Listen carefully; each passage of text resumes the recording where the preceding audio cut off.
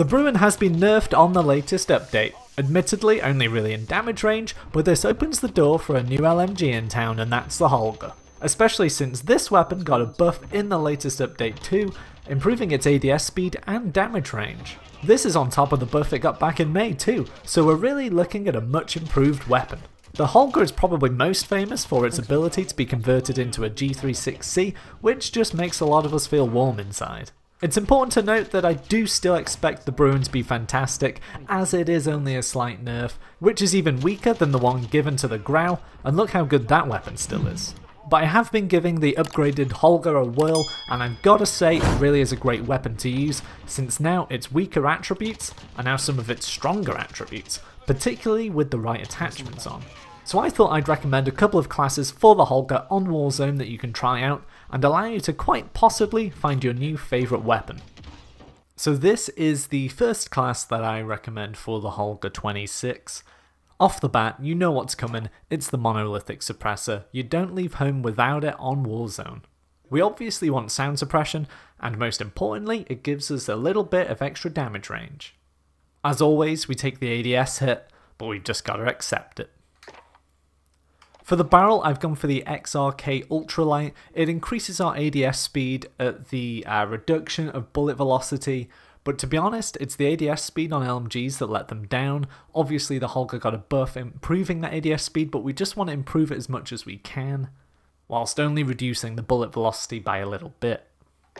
So we have got an optic on this weapon. I've put the GI Mini Reflex on it. It's very good optic to make shots very clear, and gives you a good ADS speed. A lot of the time I don't like to put an optic on the weapon as it takes up an attachment, but on this I felt it was necessary as the iron sights are a little bit horrible, but if you can put up with them, that's great. You can use your extra attachment elsewhere, perhaps on a stock for this class variant. Now we're going to go down to rear grip. It's the old classic stippled grip tape again. We're trying to improve that aiming down sight speed, and with this one we even get some sprint to fire speed with it as well. So obviously LMGs, this is where they struggle most in that aiming down sight speed and sprint to fire speed. They're normally good for basically already aiming down your sight and being ready for someone. But if you're running around on Verdansk, you know, you might just run into someone. You need that little bit of an advantage, and this is exactly where it comes into play. For the underbarrel, I've gone for the Commando foregrip. Again, no real surprises here. We're controlling our recoil and our aiming and only losing movement speed. And, you know, with an LMG, a heavy weapon like this, we really aren't too bothered about movement speed. Maybe if it was an SMG, an MP5, MP7, something like that, we would be. But I don't think it's that important for this weapon. Now the thing that makes this weapon so great for Warzone is the ammunition that comes just with the weapon without any alterations. So it actually comes with 100 rounds in the magazine off the bat. So you don't have to use an attachment slot on ammunition, which is great. And actually it reloads pretty quick considering it's, you know, 100 rounds. So all in all, this makes for a very good class setup. It's more like an AR compared to an LMG. Obviously this weapon gets converted a lot to the G36C, and I can understand why. It's very natural to make it into an AR, but admittedly with a hell of a lot of bullets. Now if we move on to Class 2, this is where Modern Warfare comes into its own for me. Obviously the game has got many negatives, but the way you can change your classes and weapons makes it pretty unique. So obviously here we're using an LMG. On the previous class setup we've basically made it into an AR. Well here we've kind of got an SMG AR hybrid. So again for the muzzle we've got monolithic suppressor. Again, no surprise, it's just a must have on Warzone. But we actually don't have a barrel, a laser or an optic on any of this, but we have taken a stock off to increase your movement speed and ADS speed. With that no stock we've got stippled grip tape again, improving the ADS speed and sprint to fire speed. But what we've actually done on this class is taken off the 100 rounds, which comes with the weapon, and put on 30 round mags. Now I know you're thinking it's Warzone, why would you do that? That you're going to be coming up against plenty of enemies, but maybe if you're in solos or duos, or you've got a good squad around you, you can actually put this on, right? So you're going to reduce your mags to just 30, but you improve your ADS speed, sprint to fire speed, movement speed, reload quickness. These are actually massive advantages if you can drop 70 rounds in your mags. And for this kind of shorter range weapon that we've created here, I think that is more than worth it. So finally on this class setup we've also got Commando foregrip. So a lot of the attachments on this weapon, we've gone to try and improve its mobility and ADS speed, sprint to fire speed and things like that.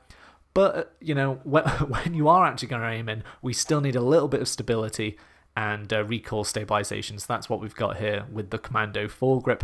So it's not, you know, a complete overhaul just to give it, you know, speed and mobility and things like that. We still want it to be able to actually kill people when we get into gunfights. So I think there are some nice compromises on this second class setup for the Holger 26. I really would recommend giving both of these classes a run. They're really good fun to use, first and foremost, and second of all, they're actually really good. Since the buff came out on the update to improve your damage range and ADS speed, all of a sudden, this weapon has become a little bit of a destroyer. I think you'll see it popping up a lot more in games. But of course, the Bruen is probably still going to rule the roost for the most part, despite it being nerfed and a little bit of damage being taken off it. That being said, I think if you came up 1-to-1 versus a Bruen over a short range or short to medium range, you're going to have a good battle, and quite possibly you are going to win, especially with this class 2, obviously, because it's set up for closer ranges, but also that class 1. I really do think it is a real competitor for the crown that the Bruen currently holds. And hey, variety is the spice of life. If you've used the M4 and the Grau and, you know, the Bruen these days, every single game, it's nice to use different weapons and see what else is actually out there, and use different class configurations and things like that. Well, that's everything for me in this video. It was short and sweet, but I thought I'd quickly tell you that the update has made a decent weapon into a good weapon, and if you fancy using it but don't know what to put on it, well, now you have a couple of options. If you found the video helpful, please give it a like, and why not consider subscribing if you want to see more Call of Duty videos.